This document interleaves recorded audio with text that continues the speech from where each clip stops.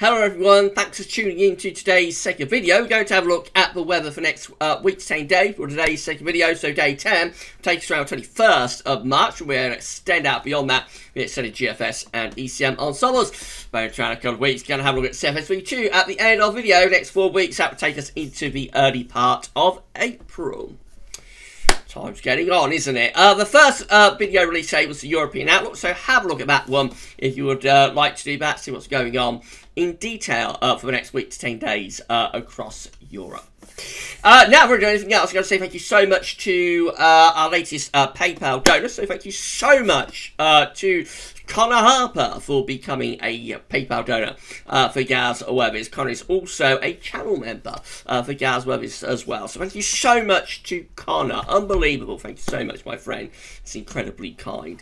Everybody say thank you to Connor Harper for becoming a Gaz Webbies PayPal donor. If you'd like to become a donor for Gaz Webbies, all you need to do is come to the Gaz Webbies PayPal.me page, sign into your PayPal account, and give whatever donation you would like to Gaz Webbies. Thank you so much, everybody, for doing that. You can also become a patron of the Gaz Webbies, and hello, and thank you so much to our patrons as well. If you'd like to become a patron of Gaz Webbies, all you need to do, go to the Gaz Webbies Patreon page and sign up for a Patreon account, assuming you don't already have one.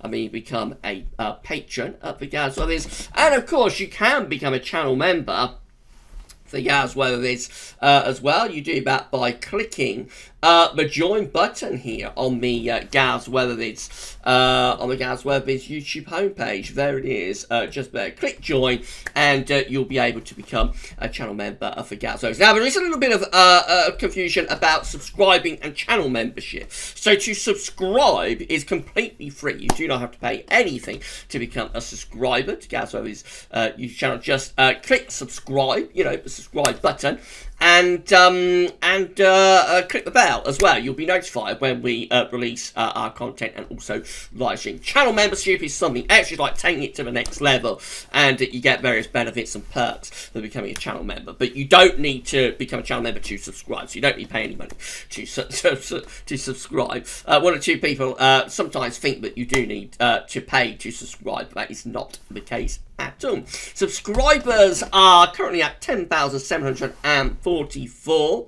So if you have not yet subbed our channel, this is the YouTube Social Break plugin for YouTube, by the way. So if you if you have not yet subscribed to our channel, then please can you give us a sub. We're on the grind to 11k. It has turned into a real grind, hasn't it? So please give us a sub if you aren't yet subbed, and don't forget to tell friends, family, everybody else to subscribe as well. Thank you so much, everybody, for doing that. Right, let's get on the video then. Let's start off with the Central England temperature. So the CET is currently standing at 4.6, which is an anomaly, around half a degree below average. That's provisional up to yesterday, the 10th of March.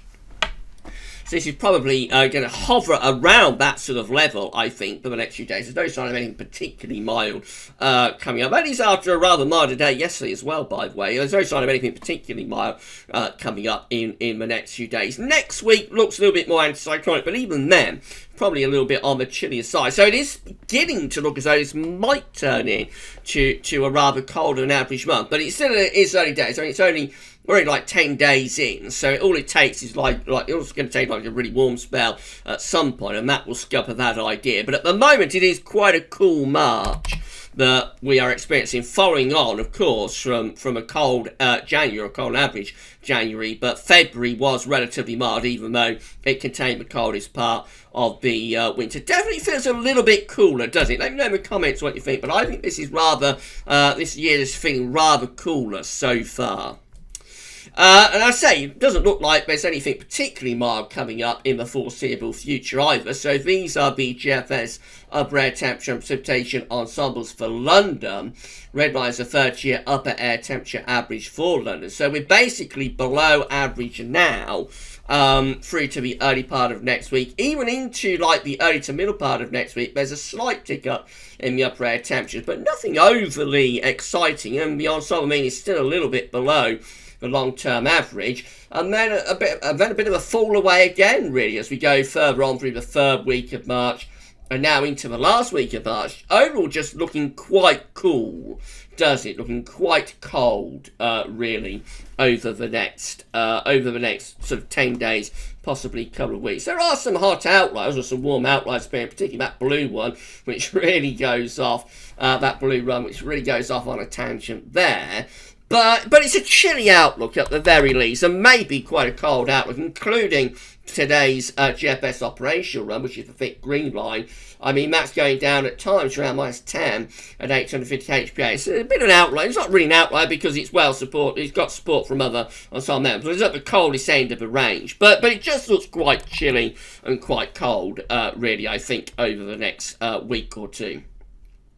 Precipitation-wise, not overly unsettled. There will be some showery weather coming up over the next few days. They're probably going into a drier spell, if anything, later next week as high pressure begins to build in. But the position of that high pressure doesn't look like it's going to draw in anything overly warm.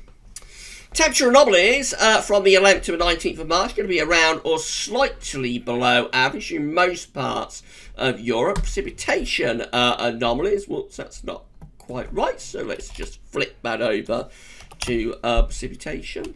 There we go. Pretend that happened. That didn't happen, everybody. Right, so precipitation anomalies from the 11th to 19th of March.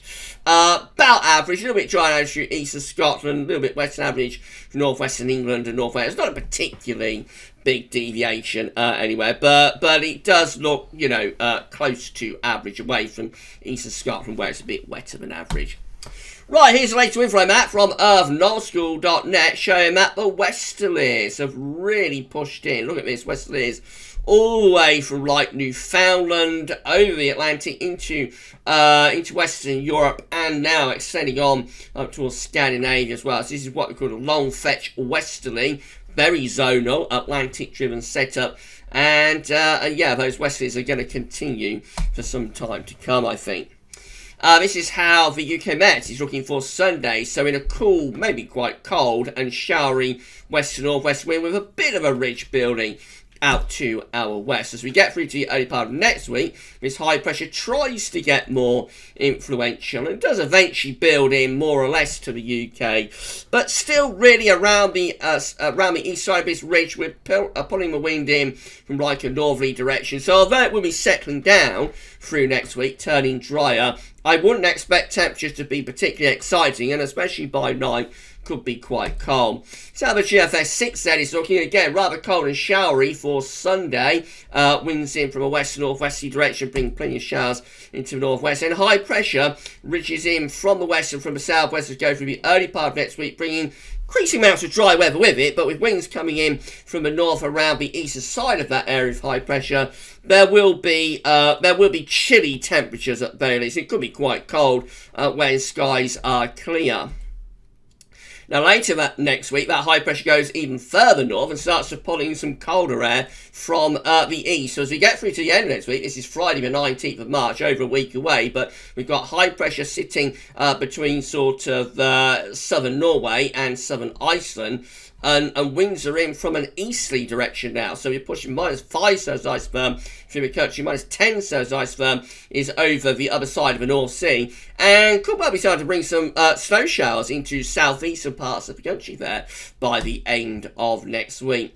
We keep those winds in from an easterly direction as we go through to weekend of the 20th to 21st of March, still looking pretty cold, especially across England and Wales as well. And then the high pressure begins to move up towards Greenland, so a little bit of retrogression on this GFS 06z run. The high pressure starts to push up to Greenland, and we're threatening to pull down quite a cold northerly wind. And so as we go just beyond day 10, which gets us to 22nd of March, we are actually pulling in a really cold northerly blast here with the high pressure away to the northwest. Look at this, -10 Celsius isotherm is plunging down across the country. That's very impressive for the second half of March to do that from the north. As we go through beyond that, like -10 is pushing further south, even down into southern parts of the country. We know from the ensemble that it's not exactly an outlier, this, but it is like at the coldest end of the range. But several other members of the GFS ensembles are doing something similar, so it certainly can't be discounted. And even if we don't get -10 through the country, which is quite unlikely really in the second half of March, even if we don't do that, we could still get you know, really quite a potent northerly, certainly for March. That might deliver some snow to particularly northern and eastern parts of the country. We finish up with the GFS 06z, still with high pressure out to our west, and looking like we're probably going to renew that northerly, if anything, by the 27th of March. Long way out, of course, beginning to run up towards the Easter period then. GM looks like this. So again, winds are in from a cool, cold, showery northwesterly direction over weekend into the early part of next week. That ridge of high pressure begins to pull in from off the Atlantic, turning drier through towards the middle of next week with high pressure out to the west. And again, winds are coming in from a northerly direction. Moving up towards day 10, the high pressure is maintained over and slightly to the west of the country. Again, coming around that ridge is a relatively cool northwesterly wind, certainly nothing particularly warm. And up towards day 10, it looks like high pressure is pulling out into the Atlantic then, maybe starting to bring a milder and slightly more unsettled westerly in with the GM by day 10. GWF looking like this. Once again, we've got these cool, showery, quite cold northwesterly winds over the weekend. Into next week, the high pressure increasingly building up from the southwest, bringing a lot of dry weather with it. Whoops, we don't want to go there. We want to go back to there. Bringing a lot of dry weather with it through the middle part of next week, but will be quite cool with those winds remaining from like a northerly direction. Heading up towards day 10, again, it's all sort of high pressure dominated just to our west, so it won't be particularly unsettled. It'll be relatively dry, but around the ridge, we're on the cold side of the ridge, you see. So anytime the high pressure is sitting to our west, the way winds circulate around the high pressure means that will bring the wind in from, like, at the very least, a northwesterly, if not a northerly direction. If you want something warm, you've got to get that high pressure to our east. So the winds with this are coming around the ridge in that direction. If you want to get things warm, by the summer hot, you want to get the high pressure to the south and to the east, and that draws the wind up from a southerly direction, of course. So anytime we have the high pressure to our west, then we'll be on the cool side of the ridge. That's how it looks as we get towards day 10, possibly starting to bring something a little bit milder in from off the Atlantic there. No sign of that northerly with either the ECM or the GM that the GFS 06z is showing just beyond day 10. Right, this is the precipitation type forecast based on that ECM run from Meteo.com, so we'll just go through this very quickly. So again, wintry showers packing into the north and west over the next few days into weekend. Another spell of wet weather actually pushing through there on Saturday. That might deliver some snow over high ground in the north as well. Then go through to next week, of course, we're still bringing showery rain in from the north and west through the course of next week, but the trend will be towards drier conditions as that high pressure builds out to our west. But all the time, still showers are likely in the east, really. So never completely drying out in the east, and no doubt feeling quite cold with those winds remaining from a northwesterly direction. Right, I've got quite a bit of refreshing going on here, so I'm going to pause the video, I think, there, and I'll refresh your tabs, and then we'll see you in a second. Right, there you go, tabs refresh, sorry about that, everybody. Right, these are the options on the table within the ECM ensembles today for day 10. Gets to 21st of March. Have 11 members of the ECM and 5 of the Icelandic Met Office, by the way, they've brought them back. Have 11 members of the ECM ensembles with high pressure to our west, and so be bringing in like a northwesterly type wind direction. That does include the operation run. Dry but quite chilly. 11 with high pressure to our east-northeast, bringing in the winds from an easterly direction with that one. 10 with high pressure ridging in from the Atlantic into West Europe, mainly dry and probably a bit milder with that one. 7 with high pressure blocking within the northern latitudes, low pressure to our south, winds in from an east direction. That could be cold and wintry. 6 with high pressure to the south, low pressure to the north, winds are going to be flat and westerly with that, and then another 6 just here with again high pressure to the north, low pressure to the south, in comes the wind from an easterly direction. Most of the options seem to involve high pressure, but the exact placement of that ridge is varying with those options. Many of the options do look quite chilly, though, I have to say, at the very least. Quite a big change in 2 weeks' time. So, so actually, let's go down to that. So, quite a few changes in 2 weeks' time, which is going to get us to the 26th of March. We have 15 members of the ECL ensembles then showing low pressure, properly dominating from off the Atlantic. So that's going to be very unsettled and probably quite cool as well. 11 just here have lower pressure out in the North Atlantic. Maybe a slight sign of a build of high pressure from the south with that, but probably still rather showery. Looks quite strange, that one. 11 with high pressure between Iceland and Norway, low pressure over France, and winds coming in from a properly cold easterly direction. 8 with high pressure sitting over and just to our east, mainly dry and quite mild with that, winds coming up from a southwest direction. And then 6 with low pressure just to our north and a flat westerly, quite cool and unsettled with that one. Most of the options are still looking pretty cool, even out to 2 weeks, I have to say. Lastly, the South SV2, these are 500 millibar heights broken down to week periods. The first week period takes from the 11th to the 17th of March. The coming week looks unsettled and cool, with low pressure over and slightly to the east of the country, high pressure to our southwest, winds in from like a northwesterly direction. We go through to week 2, quite a big change. It's the 18th, 24th of March. High pressure then somewhere between Norway and Scotland. Winds are probably in from an easterly direction. Low pressure, of course, through southern parts of Europe. That looks like it will be quite cold from the east. Week 3 is going to be the 25th to the 31st of March, with high pressure to our west and northwest. Winds again in from more of an easterly direction. Again, mainly dry. High pressure is dominating, but it's all coming in from quite a cold wind direction, I have to say. And then week 4 is the 1st to the 7th of April. Higher pressure then over and to our north and west. And again, just rather a cool wind direction, I think, with that. Again, Memphis probably is on dry weather. The Atlantic is blocked off, so it should be overly unsettled, but certainly could be quite chilly at the very least.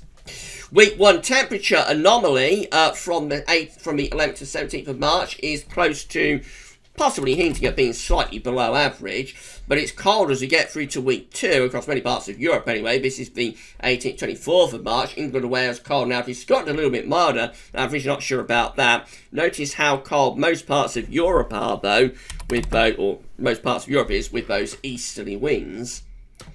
Week 3, also looking quite cold. It's the 25th to the 31st of March. The last week of March is again cold now. This would be a colder than average month if it came off. And week 4, which is the 1st to the 7th of April, only sort of close to average, really. That's a slight recovery.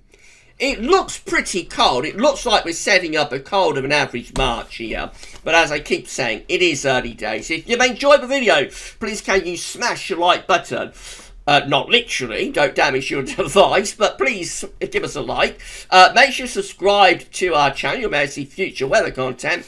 If you do that, tell your friends, family, everybody else to subscribe. Thank you so much, everybody, for doing this. And drop a comment and let us know what you think about this and all of our videos. Thank you so much, everyone. Right, that's it for today's videos then. We're going to be back tomorrow with JMA Friday. Have a 10 to 14 dayer for you tomorrow as well. So keep checking back to all of the content and to the channel. Keep checking back to channel for all of the content. But for today's videos, thank you so much, everybody. Enjoy the rest of your Thursday. That's all for now. Bye for now.